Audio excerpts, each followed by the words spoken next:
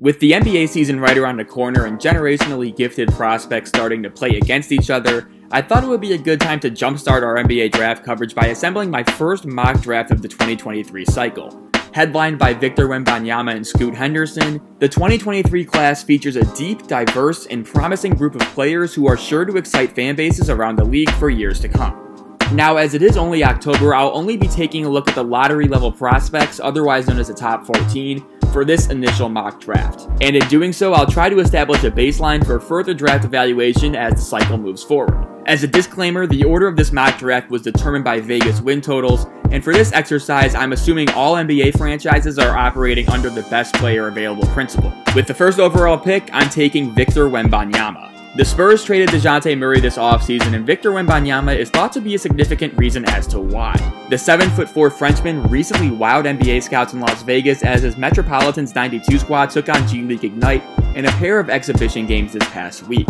Wembanyama is every bit of a generational prospect as advertised. His staggering offensive fluidity for his size is legitimately something the game has not seen before.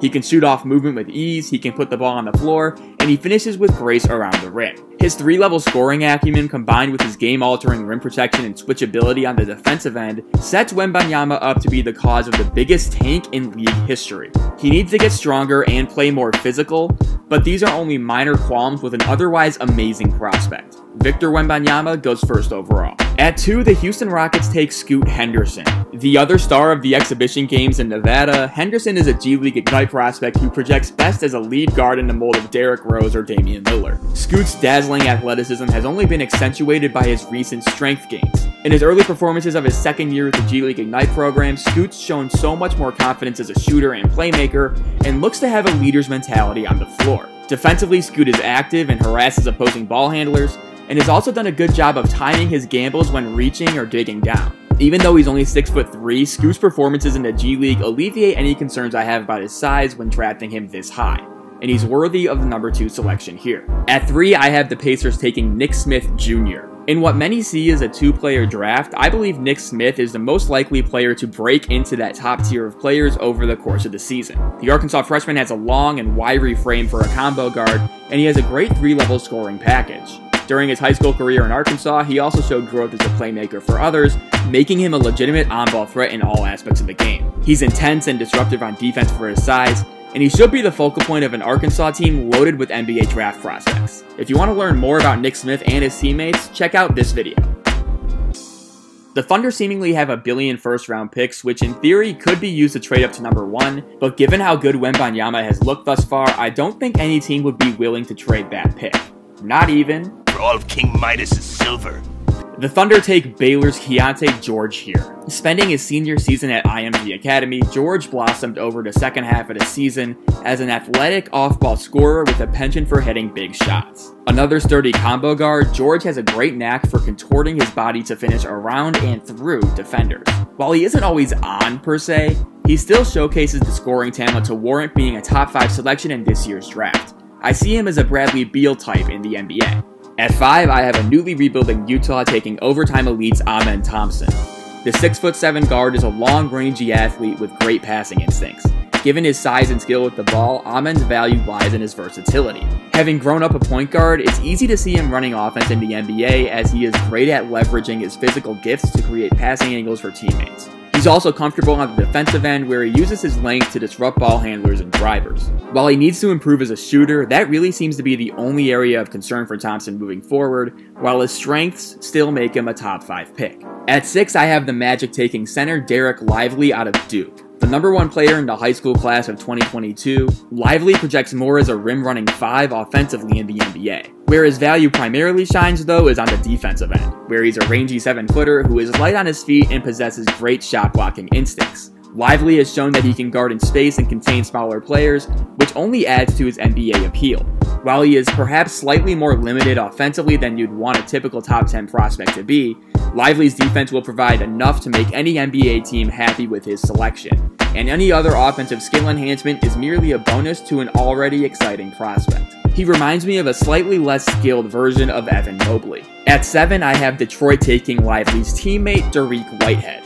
Whitehead played his high school ball at Montverde and showcased a professional level scoring package that continued to improve every year. He has great footwork and fluidity, and he's a better athlete than what his film would suggest, as he's often a little bit too passive and settles for too many outside shots. Still, Whitehead has good size for a wing at 6'6", and plays with the instincts of an NBA veteran on both ends.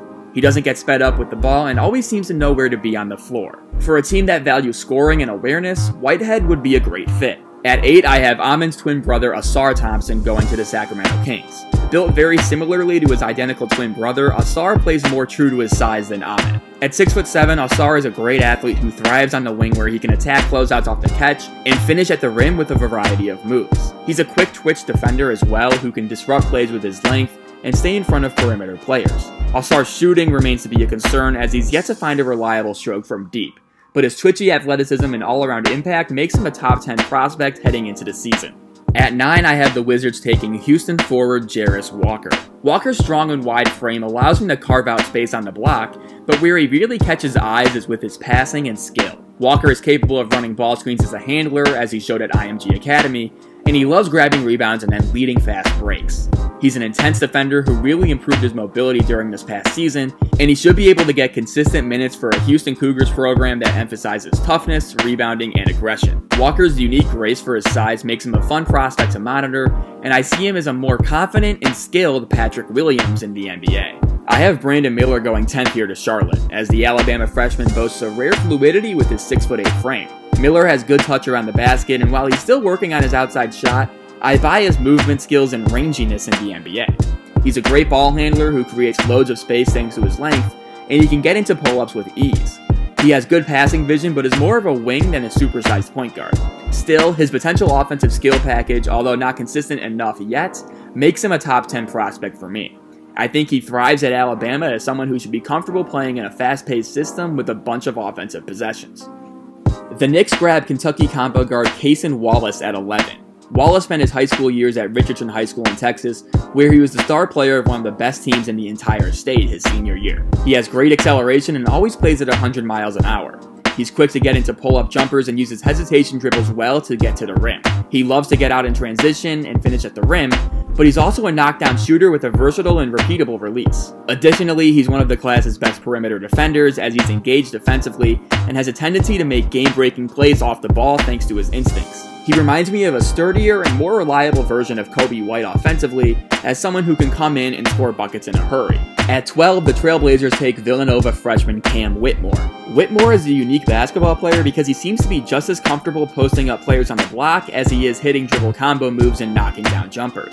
Despite only being 6'5", Whitmore plays with a power and physicality rarely seen at the high school and soon-to-be college level. He's known as perhaps the best dunker among incoming freshmen, as his vertical athleticism combined with his lower leg strength makes for some amazing highlights. Defensively, Whitmore can guard players bigger than him due to his strength and sturdiness, and he can also stay in front of smaller players as well. He reminds me of a more skilled Isaac Okoro.